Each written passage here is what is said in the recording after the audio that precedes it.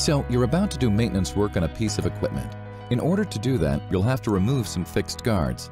This is one of those scenarios, like when you risk getting caught in moving machinery, or you're cleaning in a zone surrounded by mechanical or other energy sources that could cause injury.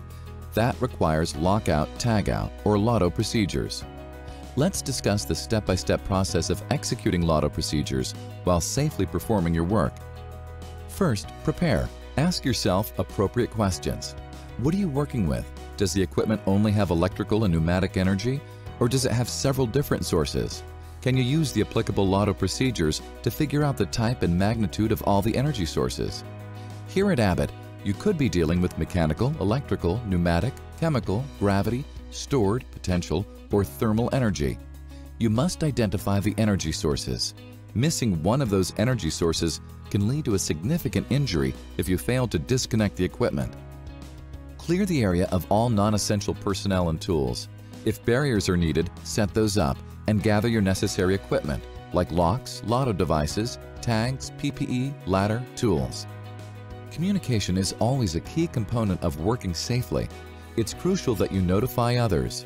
Reactivation of an energy source by someone who's unaware of the activity is a common cause of lotto injuries. Safely shut down the equipment. You must de-energize the equipment, and if residual chemical content is present, remove the chemicals and thoroughly rinse the system before closing valves and placing locks, tags. You also need to isolate energy sources. Turn off valves, flip circuit breakers, throw a disconnect switch, block a fan or hatch. When you're figuring out how to isolate the energy source, make sure you reference and follow the lotto work procedure or instructions for the details. Now you'll apply the appropriate lockout devices, such as locks, covers, and/or chains and identification tags, and the appropriate lotto equipment.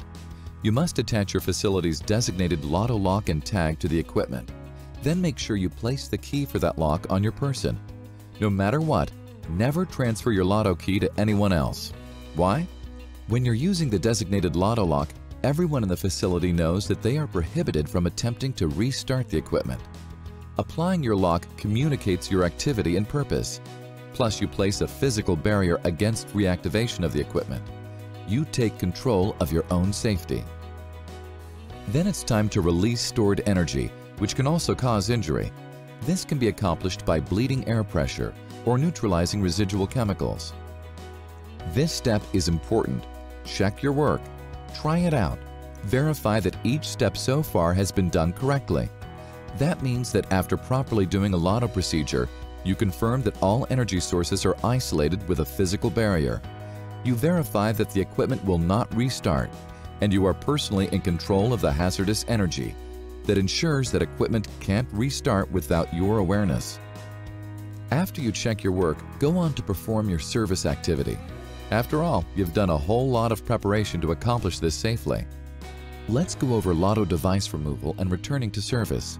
When you're done with your service activity, clear your work area of equipment you used and replace all guarding so that it can be safely operated. Remove your locks and keys. Perform a reverse lotto procedure. A serious reminder, shortcuts can compromise your safety.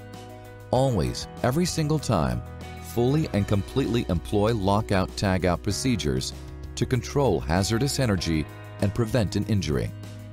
Let's talk about unique circumstances you might encounter. Line breaking.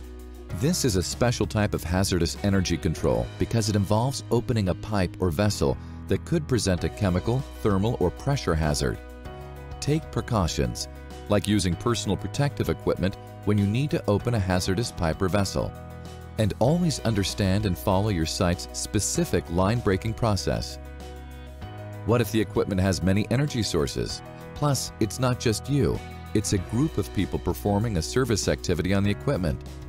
In this type of situation, group lotto can be done. With group lotto, it's typical to apply a different lock and tag to each energy source. Then place all the keys from these locks in a lockbox. Then all employees working on the equipment place their own lock on the lockbox while working on the equipment. But in these cases, each person must put their own lock on the energy isolation device. Under no circumstance is it ever acceptable for one person to lock out equipment for another. Group lotto has many variations. Just remember, check your pocket.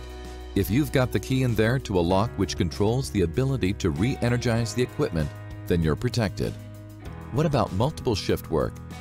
Whether it's a situation where you're passing the work onto the next shift or you're performing a group lotto procedure, it's critical that you maintain continuity of hazardous energy control. Be sure you never leave a lockbox or energy source uncontrolled or unlocked. Usually, one individual is assigned primary responsibility for the lockout. That individual's lock must remain on until the work is complete. What should you do if you can't use a lockout device during your service activity? Can you use just a tag to notify people not to reactivate an energy source? Only if that is the sole option. In other words, this scenario should be avoided as much as possible. If it is the only option, refer to your site's lotto procedure and take special safety precautions. Remember, tags don't provide a physical barrier against reactivation, which severely limits their effectiveness. That covers lockout tagout from A to Z. Now you know how to protect yourself and others against hazardous energy in a safe, efficient, and effective manner.